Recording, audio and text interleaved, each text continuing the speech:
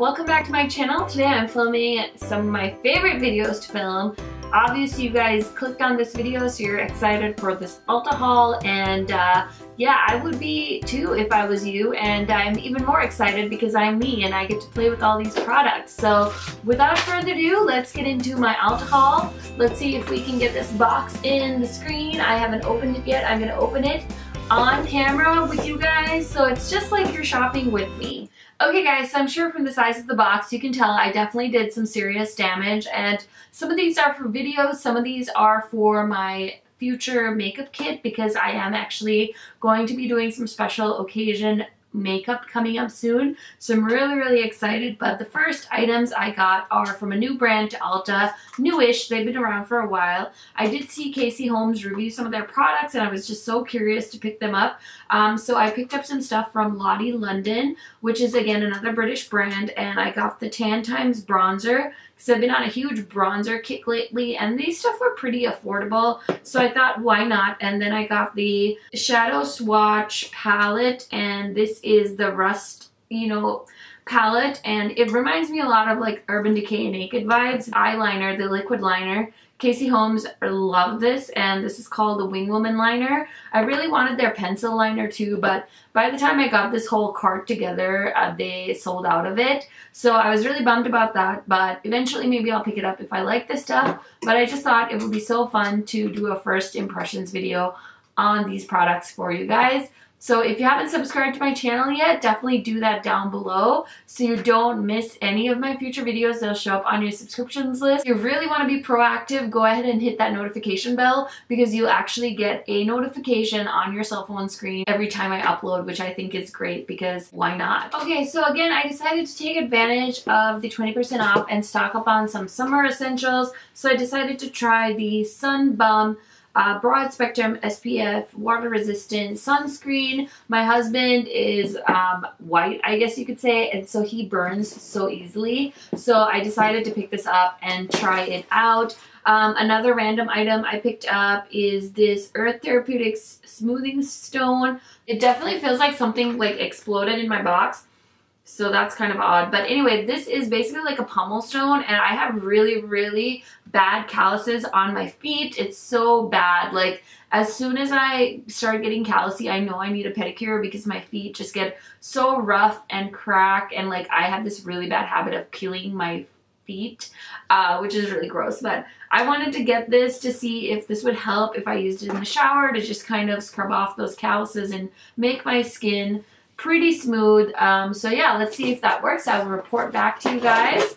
Next is one that I saw Coffee Break with Danny talk about, and I was like, well, why not try it with 20% off? So this is an anti-cellulite body wash in a sponge, and I got the scent Lavender Bloom, and I know nothing about this except that it's supposed to be an anti-cellulite body wash, and you get like 20 plus uses out of this. So I'm gonna have to put this to the test and see what kind of cellulite it gets rid of, because wouldn't that be kind of like a miracle if you could just wash away your cellulite? I don't know. You guys let me know what you think if you tried that product. I'd be so curious to hear your thoughts. Next, I picked up these E.L.F. foundations. These are the oil-free SPF 15 Flawless Finish foundations, and I got the shade Natural and Sand.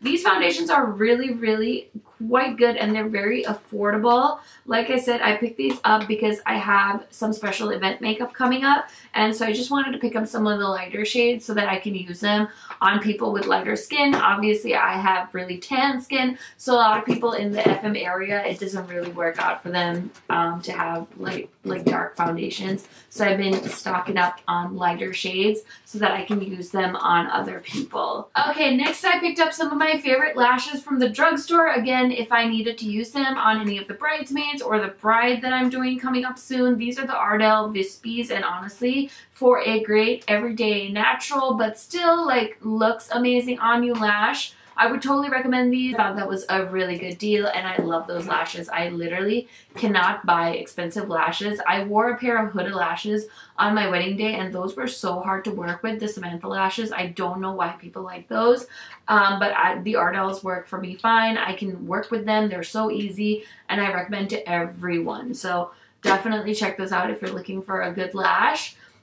This is something I've been dying for. I've been dying for a mini palette because I want to take some of my favorite singles and put it in a smaller palette just so I can get more use out of them every day. I was debating on getting a Z palette, but then I saw Tarte Cosmetics came out with this really cute leopard print one, and I saw it on somebody's like YouTube video, and it looks so cute between this and that leopard print one they have. The patterns just go so well together, so I had to get this. It's a nice soft leathery finish with the camo print, and it just says Tarte on the front. The only thing I wish was that you could see the shades on the front of this, but that's okay. And I believe this fits 9 eyeshadows. I've been dying for that new Makeup Geek 9-pan palette that they have, but I have so many singles, I don't need it, so I'm trying not to buy it, and I thought it would be fun to create something with similar shades in here and use that like every day as my travel palette, and yeah, put some really solid eyeshadow shades in that. And that thing was only $10, which I think is great because the Z palette version of that palette is like $14, so I guess you're paying an extra $4 for a clear front. So do with that information what you will. I'm having so much fun just picking stuff up randomly from this box, by the way. This is another fun purchase. This is the BECCA Shimmering Skin Perfector Luminous Blush in the shade Snapdragon. I have just been on a coral kick lately. I've just been loving everything that's orange and luminous looking, so I just wanted to get this because this blush just looked really appealing online, and I have something like this in the Jaclyn Hill palette, so I just wanted to try this out. But honestly, I'm actually looking at the shade and it's a little more peachy pink than peachy coral, so I'm not sure if I'm going to keep this because I don't know that I will enjoy that shade. But you guys, BECCA blushes, highlighters, their skin perfectors, they like are honestly one of those like brands, do no wrong. Everything they do is amazing, other than the fact that sometimes they say things are limited edition and then they make them permanent, or some of their colors look very repetitive. But other than that, I do like BECCA. It is a really good brand. So I'm not sure about this color. I'm not gonna lie, I was a little bit shocked when I opened it. I don't know if you guys could tell. Next is something I've tried to buy multiple times and I cannot figure out what my shade is. This is the Cover FX Custom Cover Drops, and I got the shade G70. I just feel like this is such a good full coverage foundation, and I'm such a full coverage person that I just thought this would be so nice to have on hand. I am such a fan of the Cover FX brand. They also are one of those brands that I have a really high regard for. I feel like this shade may have worked on me maybe a few weeks ago before I got really tan, but now I don't think it's gonna work for me because it looks really light. So I'm gonna maybe test that out on my actual face and see what I think. But I've heard nothing but good things about the Cover FX Custom Cover Drops, so I just really want to nail my shades so I can use them. And I just love that you can put them into a face lotion, you can put them into a sunscreen to give you a nice tint of color if you don't want to go full coverage with it. Okay guys, since I was doing a haul video, I wanted to throw in 2 things that are actually not from Ulta. I got these at Macy's, but both these brands are sold at Ulta. I just think these products, I don't think they sell the MAC brushes at Ulta. I don't know, I can't remember, but this is the MAC 140S, I believe is what this brush is called, and I recently picked this up for bronzer. I've just like been on a really big bronzer kick lately, and I'm just loving this brush for bronzer. It is a little bit more pricey than what I like to spend on brushes, so I don't have a lot of MAC brushes in my collection. In fact, I want to say this is my first MAC makeup brush, and I really like it. So I'm going to keep playing with this, and watch out for it. You might see it in a favorites video soon or something like that. Next item is also new to me. This is the Estée Lauder Double Wear Nude Water Fresh Makeup, and honestly, I'm such a huge fan of Double Wear foundation, and I'm so glad they came out with this water-based one. I really want to do a dedicated video to this product because honestly I do think it's that good. I'm a huge fan of Estée Lauder regular Double Wear, so I'm so glad they came out with something new, and I've been wearing this nonstop since I got it. I think it's a great full coverage foundation, and the only thing I don't like about it is that they don't have a lot of shades, which is disappointing, but I'm thinking they might come out with more as time goes by. once they see how well the foundation does. Okay, next item I have is the OPI Nail Envy Nail Strengthener, and I just got this because my nails have been really not doing so hot since I got like a few acrylics, and then I got gel for a couple months there, and now they are doing really badly. So I just thought a nail strengthener, because they're so soft and brittle, they break so easily, that I wanted to try something like that for my nails. Next, I picked up more of these. These are the NYX Pro Foundation Mixers. I already have 2 of these, but I got 2 more. This is in the shade Olive and then Luminous, and I just thought, again, these would be super handy in my kit because I'm going to be working with people with different skin tones, and sometimes, you know, people get spray tans and stuff for special events, or they've been tanning, so their current foundation doesn't work for them, and these just work really well to like lighten or darken a foundation. So if you are a person that is balling on a budget, definitely check these out so that you don't have to buy a different foundation shade, you know, depending on when you tan and stuff. And yeah, I'm really excited to see how these work out for me. Okay, let's see what is here. What is this? I wonder if I can guess. I know what this is. I swear to God, I did not look at the spots. I just know that this is the NARS Sheer Glow foundation I ordered.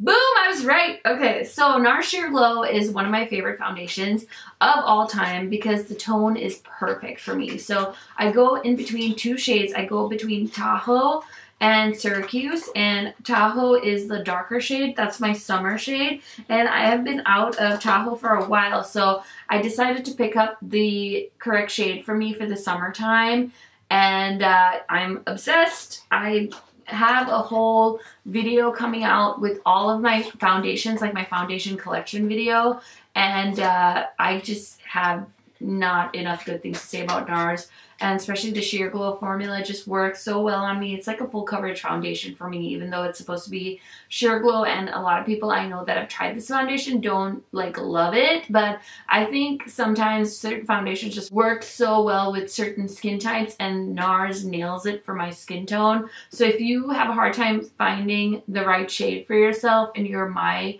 complexion and you're Asian, definitely check out NARS because their undertones are just, you know what I mean? Is that a good way to put it? Okay, I got a little bag full of liquids. Let's look at these. Let's look at these goodies.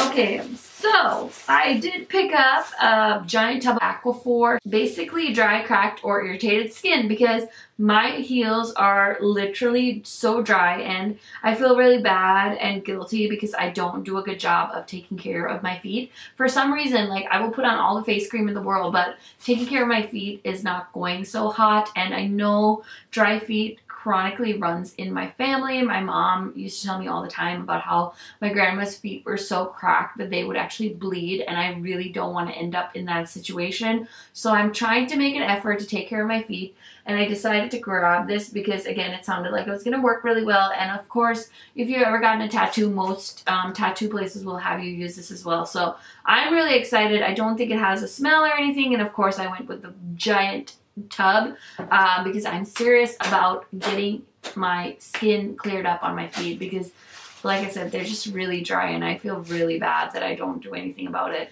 Next, I figured I would pick up eye cream. This is a Mario Badescu Glycolic Eye Cream, and this was not very expensive, and it basically says it helps fight wrinkles and is deeply hydrating and also helps with anti-aging. So I haven't really tried out a lot of Mario Badescu stuff. I just got the aloe something setting spray, and I've had like his pimple cream forever, but nothing else really. And my Tarte Maracuja, this one is awful. It's been giving me bumps, so I stopped using it, and I've actually heard Nicole from Young, Wild, and Polish say that about this. At first, I didn't think it was eye cream. I just thought it was my skin, because sometimes I do get little, like, not acne, but little bumps, and I've seen a dermatologist and my esthetician, they both say sometimes your skin, like your dead skin, can just build up and create that. But I have noticed, like, since I stopped using that eye cream, I haven't had that problem. So I'm definitely never touching that eye cream with like a 10-foot pole.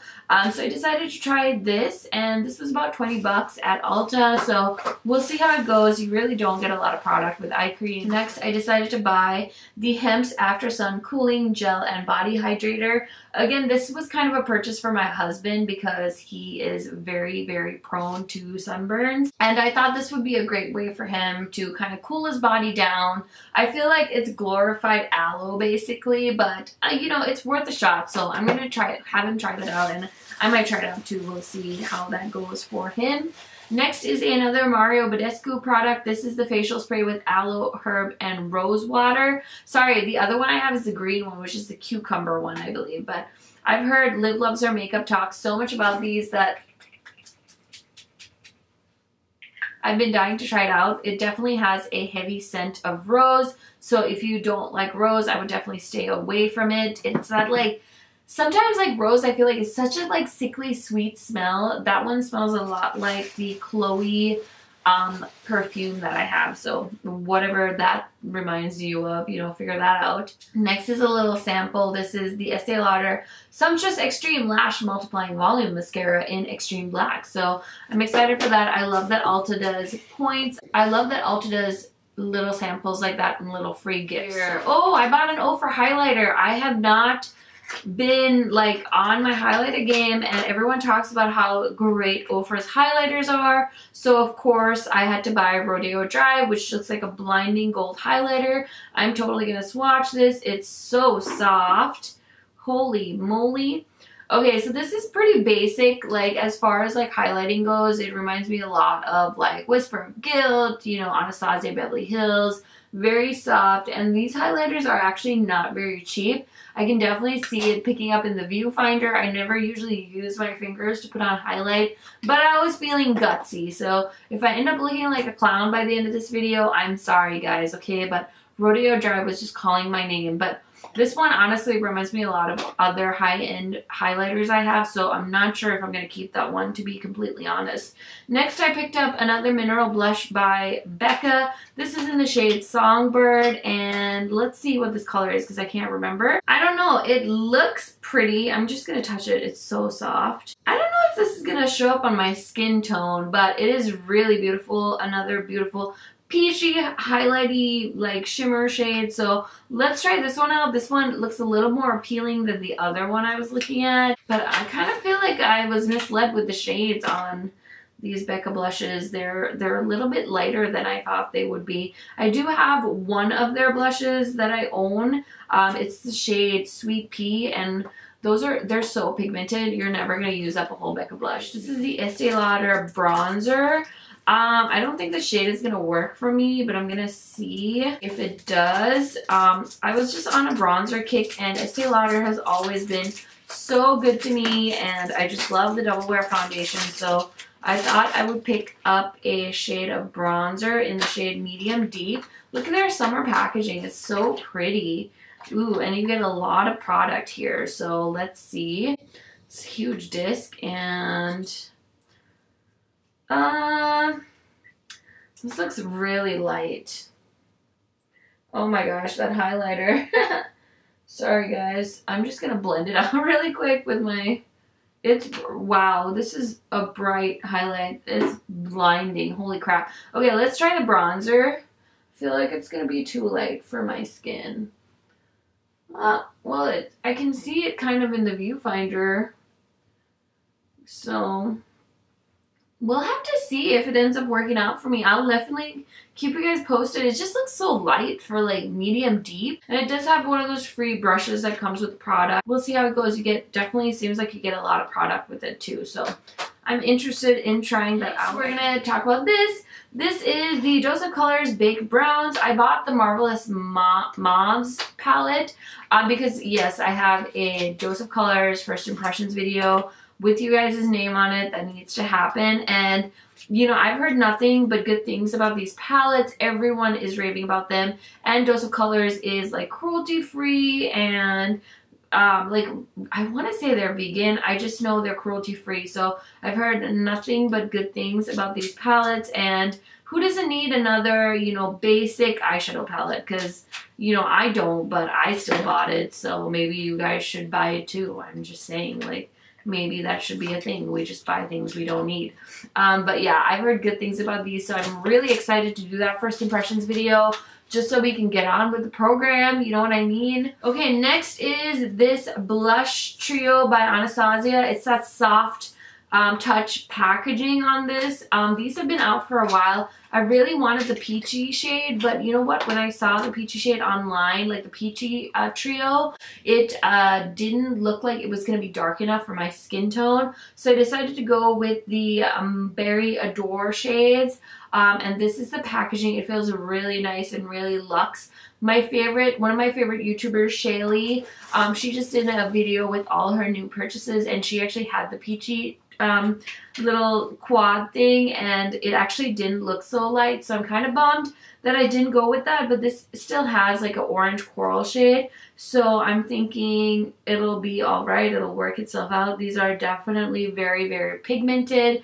Anastasia, you know, does not fuck around with product. She always kills it. Very consistent brand, I would say, overall for me. I just have one more item to show you guys, and this was something I definitely wasn't planning on buying for myself, but again, like I said, I have some special events coming up that I'm doing makeup for. I do have a lot of single lipstick shades, but I just wanted to pick this up because honestly, I just thought for a wedding, this is going to be everything I need as far as doing bridal makeup or mixing shades or customizing things. I really don't think there's another palette out there that'll serve me better than this palette. So I picked up the Anastasia lip palette. This has been out for, I would say, almost a year now. And it's the same packaging as their cream contour kits. I have no thoughts on it. Like I said, I just opened this box when I got home, so I'm gonna play with this, see how it works out, and keep you guys posted on all of these products. Okay guys, that is everything from my Ulta haul. I hope you guys enjoyed this video. Definitely go ahead and subscribe down below if you haven't already. Thanks so much for watching. I hope you guys have a great rest of your day, and bye guys.